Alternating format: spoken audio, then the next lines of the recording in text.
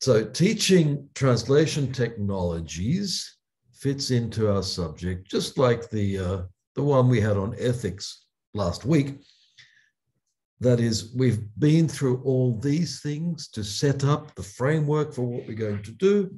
And now we're looking at how individual contents modify all that and actually change the best made plans of mice and men.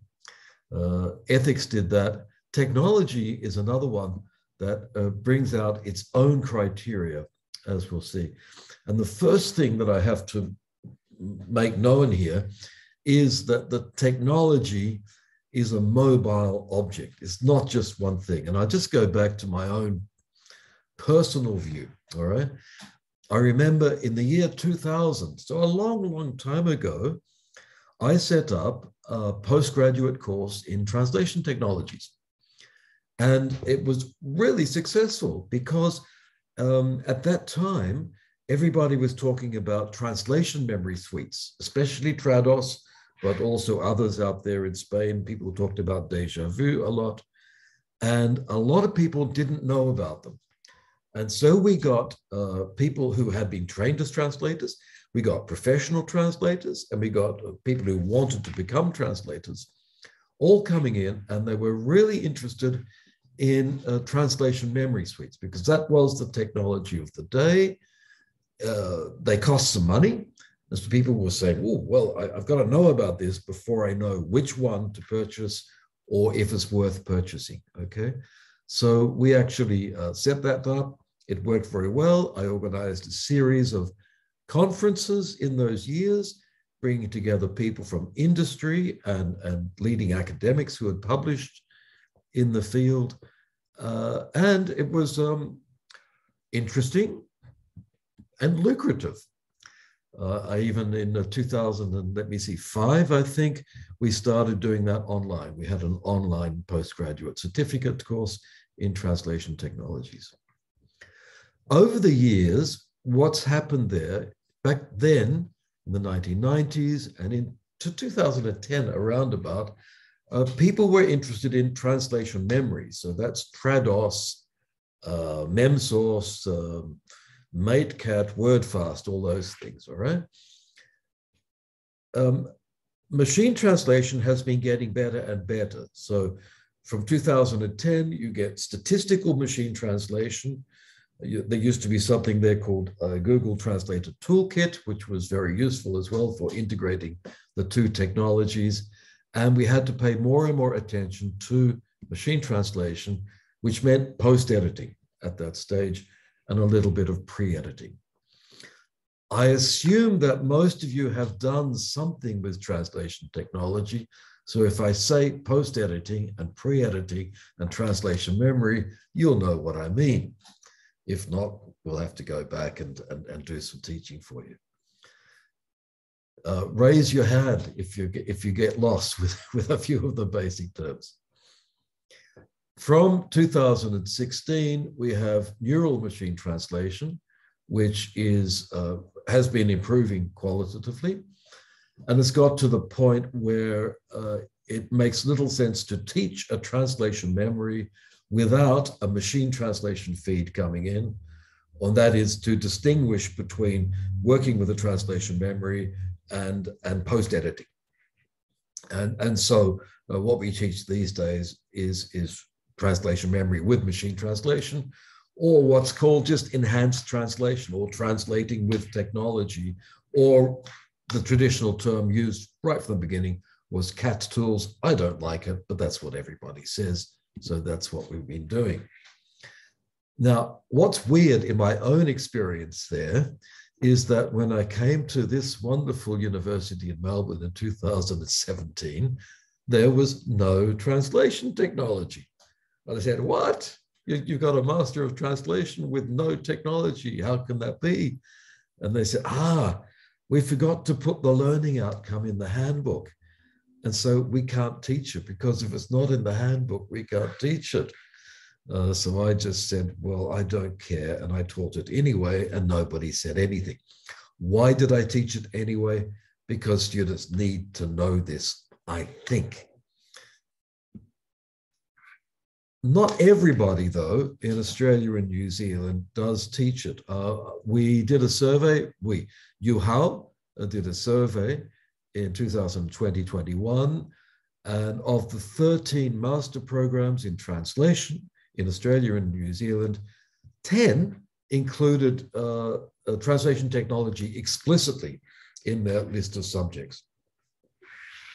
And I think only one really doesn't do translation technology, and that is at the Australian National University, where they have a program that's very strongly focused on literary translation, which sort of makes sense. Okay, they're not training people for professional industry or big industry. They're more interested in literature, and people tend to think that the technology doesn't work with literature. I disagree, but that doesn't matter. There they are. There has been a tendency for the role of translation technology to increase over those years. This is a study by Rothwell and Svoboda comparing a study done for the European Masters of Translation in 2012 and a repeat study in 2017. So over those 5 years, which covers the period I just talked about, back then almost everybody taught it, but not all of them. In 2017, yes, everybody in the EMT, European Masters of Translation, was teaching technology. And what's more important, for just under 50% of them, the time allocated in 2017 was above 25% of the entire course or program, whereas it was quite low in 2012. So that's interesting that it's reached all of them, but this is what is the spectacular growth, that people are dedicating more time to technology. So it's definitely an area that has been growing. The same people doing the same comparison over the same years indicate the growth in percentage of the compulsory things. So TM is translation memory, terminology-based, term basis, terminology. Data mining is essential for getting information. And project management became the quality analysis tools that are in the translation memory suites. And the other things there I won't go into, but you can see a growth right across all those facets of technology. But the growth is not uniform, okay? And there have been some changes here. So post-editing has become a term where it wasn't on the map back in 2012. And cloud-based translation memory suites have come in as a new thing as well. All right. Now, I move on to questions that are of more interest to us. We've got the technologies. We've got certain indications of a demand, and I'll come to that demand in a minute. How are we going to teach them? And this is something that we use, that you put together in order to do the analysis. You can do all of these things, right? So lecture-based, I can tell you about the technology. You can discover it for yourselves through certain tasks. You can have small group sessions and activity groups like we do in this class. You can do a practice thing, which is structured with a guide, or we can organize group projects. So there are these particular methods, and that's okay, we've looked at them. What Yuhao did in her research was get together 11 teachers from the Australia and New Zealand Masters of Translation that do technology, and got them to fill out a questionnaire. And then there was a focus group discussion. So we've got the various things that can be taught in technology, a long list of things there. And this is the important thing. Technology is not one thing, it's all of these and more, which could be added. And then we got the teaching methodologies that you've got there. So we could see very quickly, whoops, that you can't see. I was supposed to go red. Okay, you can see that for example, background knowledge is obviously good to be done by lectures. But when you're doing work with machine translation, pre-editing or post-editing, it's very much over this end of business where students are doing it for themselves. And as you look down, you'll see that most of the weight of the activities falls in this area here, becoming more student-centered as we go along. But there's still quite a lot here that is done through lectures. So the bit on research or discussing professional issues, such as rates of pay and copyright, which are key things as well, and dehumanization or disempowerment of translators, all those things, that's still over here on the side of lectures, and you get a good solid lecture on subtitling before you actually go and do it. Okay, so the point to come out of this is that statistically in the analysis, there is a correlation between different contents and different teaching methodologies, a significant correlation. So the methodology you use can't be, oh, it's technology, therefore group work. No, that's not good enough. What kind of technology or what part of it are you dealing with? And that will give you the distribution of the kinds of activities you're going to be doing in class. Now, I really think it's important to move away from that idea that technology is just one thing and there's only one way of teaching it. What we found in that survey is that people are doing a lot of different things in accordance with the kind of technology they're teaching. Now, what are the real needs for the technology? So this is from Yuhao's research as well. This is now her doctoral thesis, although it was done in 2020. We got all these things that can be taught, okay? They would be learning outcomes. You could rephrase them all as learning outcomes. And she's color-coded them. And she asked the graduates from the Master of Translation, so 77 of them, which skill or what skill do you wish you had acquired more of for your job, all right? And so we get the breakdown here. And what's interesting is that the ones in pink, which are the technology ones, are not at the top. But I think I've shown you this before. If not, we'll look at it again. For the people who got jobs as translators, it's very pinkish at the top. For the ones who are working with language, not so much. The pink is in the middle, the technology is there, but these soft skills, communication, area knowledge, target skills, critical thinking, project management, decision-making, intercultural skills, those are the things at the top. And for the people who are in the other category, are not working so much with language, the technology is right down the bottom. So what this means is that the technology is a real need for people entering the industry, but they may be only a third of the people in front of us. And it would be a mistake just to teach to them and ignore these other areas. It would be a mistake, I suggest, to teach technology as if it were the only game in town. And that's what we got to get away from.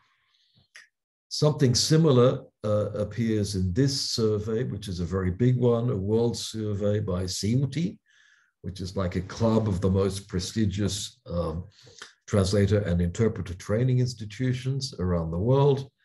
And they asked what aspects have been of most use for jobs. And you can see there that computer and CAT tool training, 37, terminology, 26, project management, we could include here, software like localization, very low. It's only in the middle. There are these things here which were considered more important. So I want to relativize this idea that technology changes everything definitively for everybody. It's not the case. However, as I said, people going into industry do appreciate it and do need it. One of the reasons you can see here, this is just from a report on the European language industry, which is becoming the domain of very big companies. The bigger companies invest far more in machine translation and automation, all right? Machine translation and automated workflow are clear priorities for the larger companies. So this means using machine translation and very complex suites that set up the project management, integrate machine translation feeds and translation memory software. While the smaller segment is still focused on CAT, that is the use of the translation memories, the technology we've had since the 1990s. What's also happening here, I'm not going to go into it at the moment, but in the industry, the big companies are making big profits and the smaller companies are making fewer profits and in some cases going backwards. That the structure of the sector is such that the big companies invest in technology and that technology brings them the rewards, the benefits. And if you want to use technology or you want to get a job in that sector, which is the high growth sector, you're going to need the basic technological skills. Now, there are several ways of thinking about this, and there are good ways and bad ways. When I entered this field in the 1990s, they thought, well, technology is difficult, so we're going to do it at the end of our training program, right? And it requires computers, so we had special computer labs built where people would go along and do the class in translation technologies. We didn't have laptops, or not everybody had laptops in those days. Now that thinking has disappeared. Now we think everyone needs technology, so it makes more sense to introduce these things, especially the translation memory software and the use of post-editing at the very beginning, because people are using it anyway. They're using machine translation anyway. You might as well learn how to do it well. And everybody needs a laptop, so technology is just done in a normal classroom space.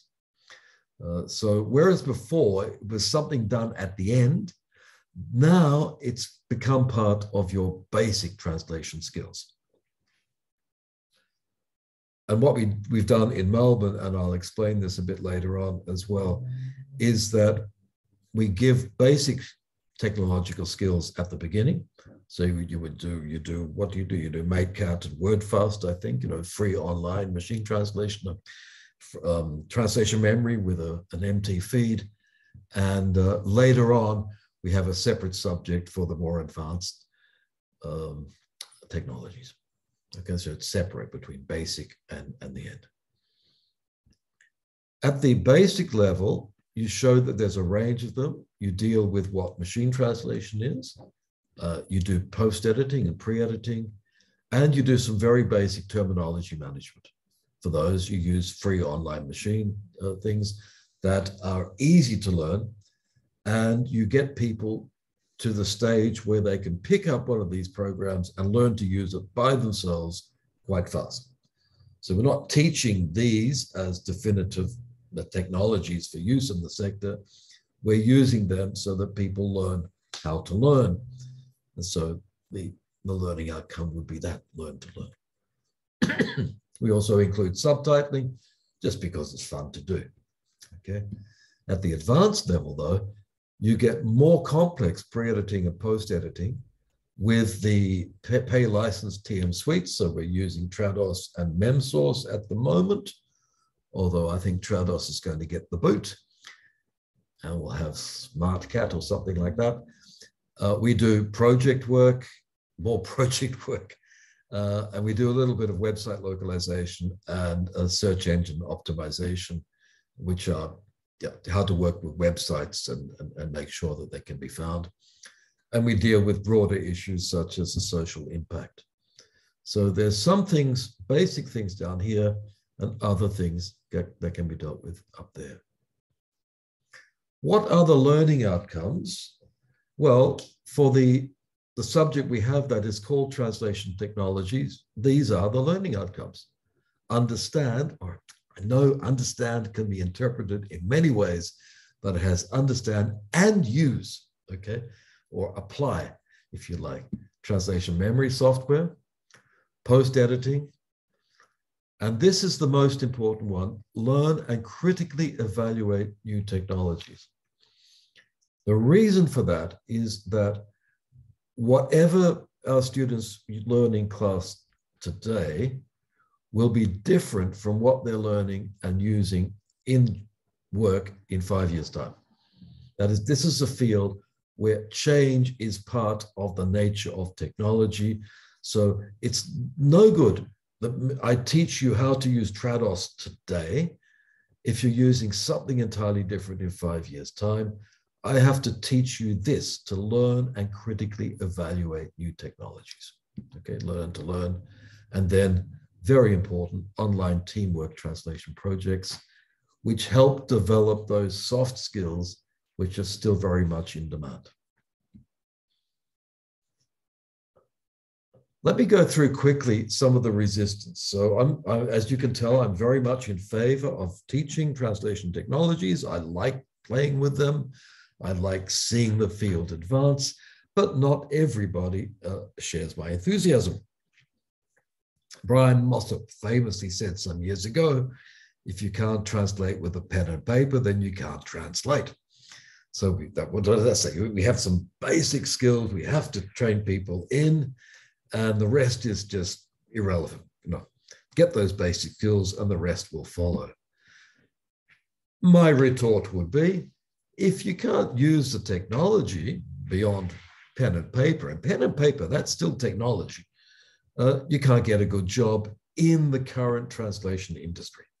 So I would sort of agree with him on the one hand, but say we also have to give you these things to ensure employability, even if it's just on your CV. It looks good to have Trados or something there. Chris Durbin, who is in the translation industry in Europe, is reported to me. I haven't read this directly. It was reported to me in a conference a few months ago.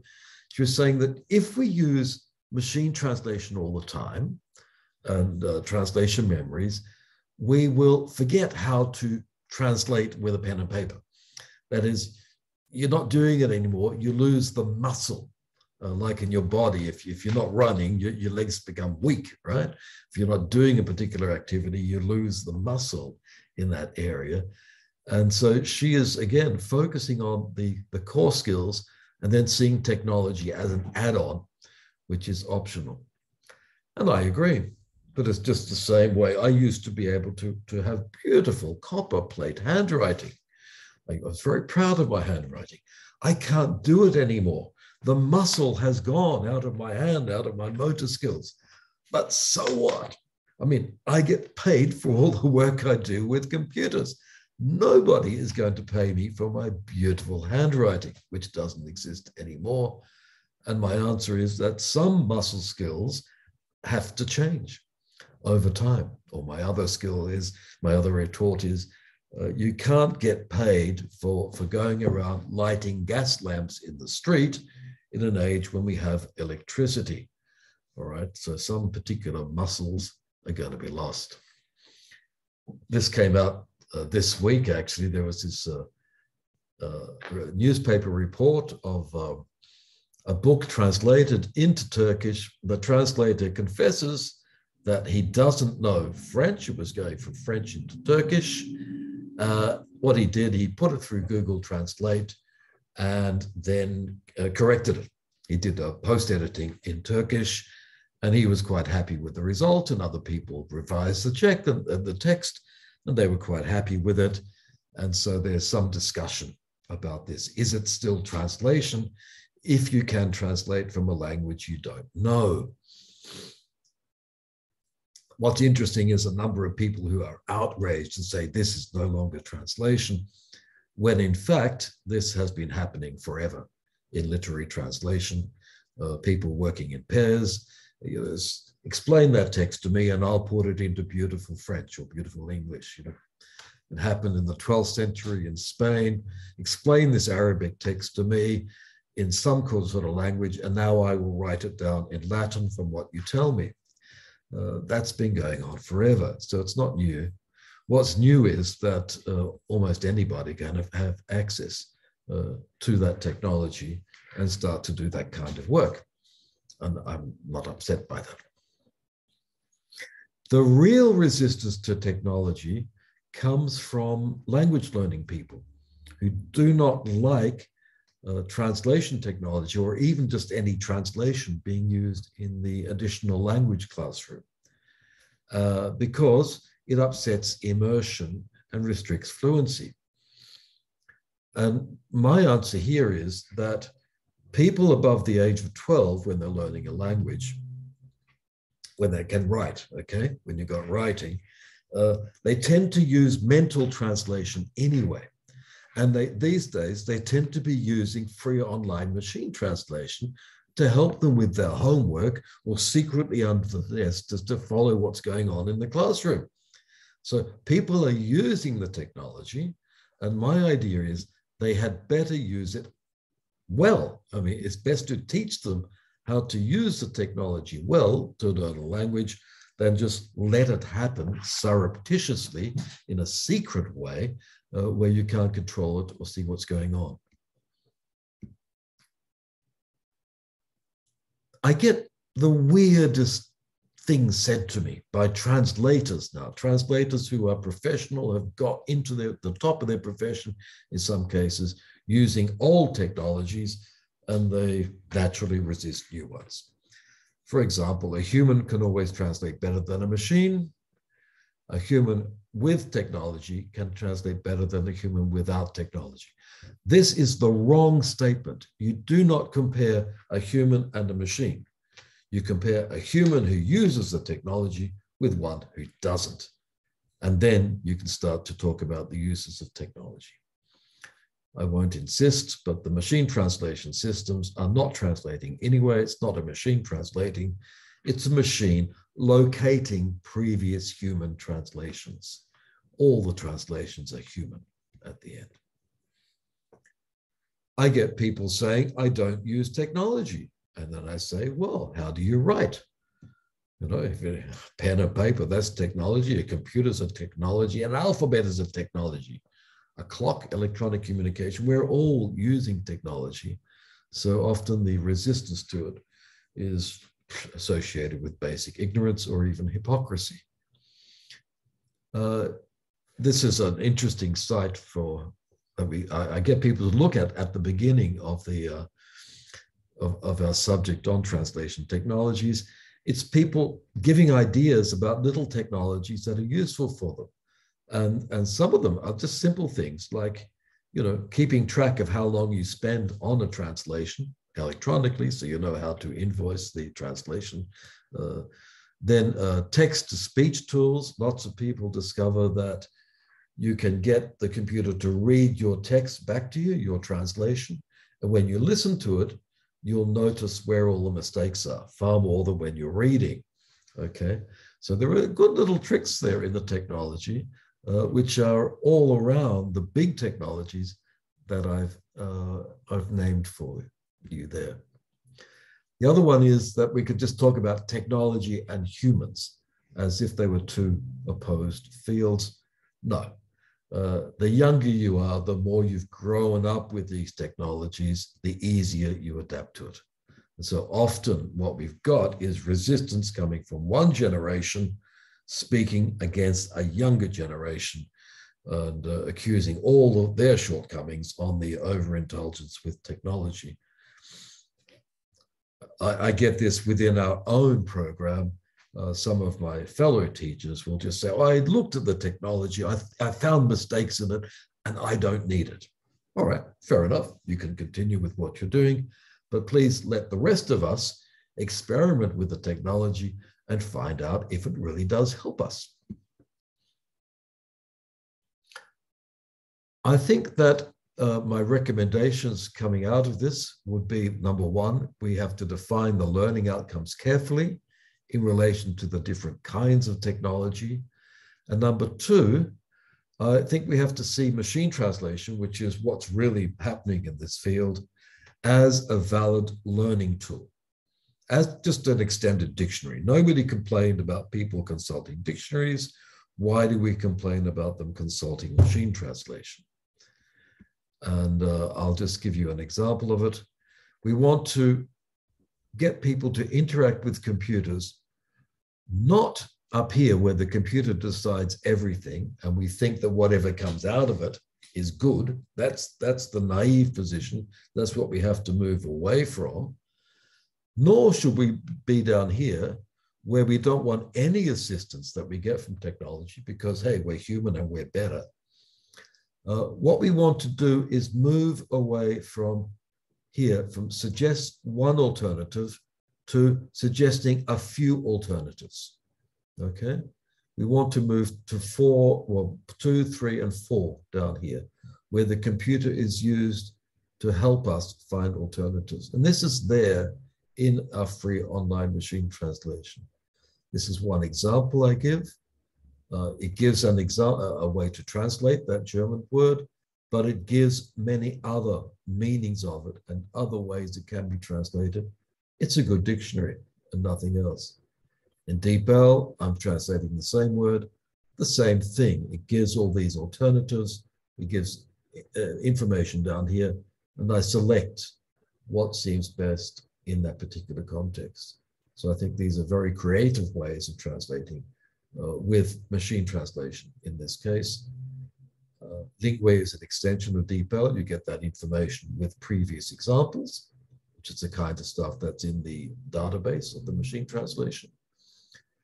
And it's more problematic when you go into, this is MateCat, you're translating the same sentence, and here I've only got one suggestion.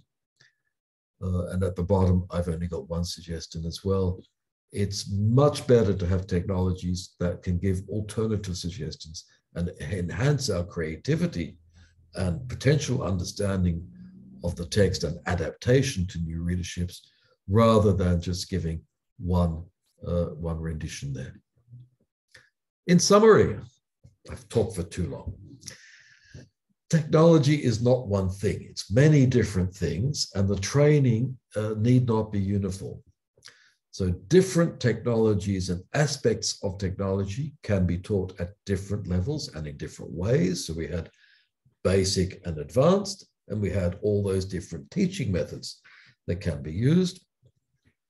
There is deep resistance to technology, and that has to inform a lot of our teaching, but I think it may belong to one generation giving way to another. So it may be a generational phenomenon. It depends on the culture as well. The important point is that if we do no training in it, the technologies are going to be used anyway, and they're going to be used badly. And I think that is a productive way of focusing this and looking for the best way to integrate the teaching of technologies is to see them as an extension of what's always been there to help translators, that is, dictionaries. These are just very good, very suggestive, high power dictionaries that we can all use.